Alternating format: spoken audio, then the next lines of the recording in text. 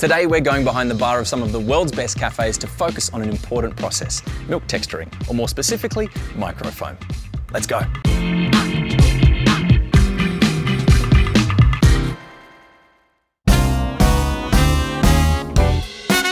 Our first cafe is Mecca. They produce amazing espresso and filter coffee, all sourced directly from the farmer and roasted right here on the premises.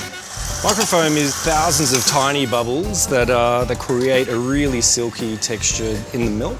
Perfectly textured milk will really elevate a decent coffee into a memorable one. Now we're going to pour the latte. So the trick is to pour the milk so that it creates a nice integration which helps lift flavour, texture, and really translate what is in the espresso through to the final cup.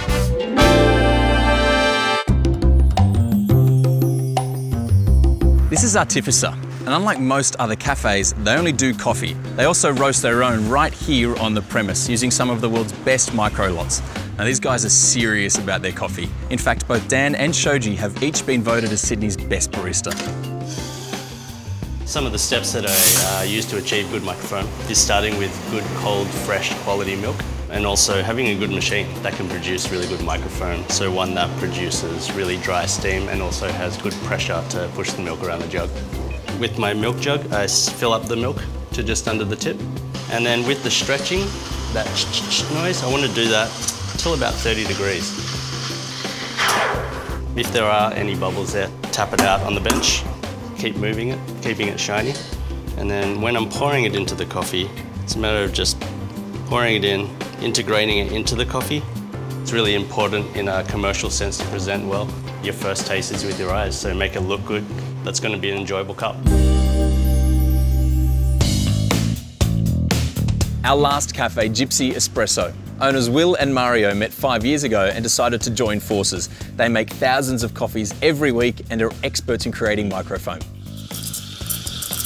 Latte art is a show of the barista's skills and presentation as well as his passion. It means he can steam the milk correctly, pull a shot of espresso and present the coffee perfectly. Pouring the perfect rosetta is shot of coffee, microfoam milk, stretched to the right level, and then it's just a matter of spinning the crema, getting as close as you can, pouring quite slowly, and it'll just bloom. And you want to bring up the crema around the side of the cup, so when the person has the sip, they're both being combined together, and you get the full flavour of the coffee. All the baristas we chatted to today make thousands of coffees a week and could nail latte art with their eyes closed. But don't let that stop you from stepping up your coffee game in your own kitchen. If becoming an at-home barista sounds good to you, all Breville espresso machines come equipped with the capabilities to deliver microfoam, which allows you to create cafe-quality coffee and barista-calibre latte art. For more information, search Breville Cafe Quality.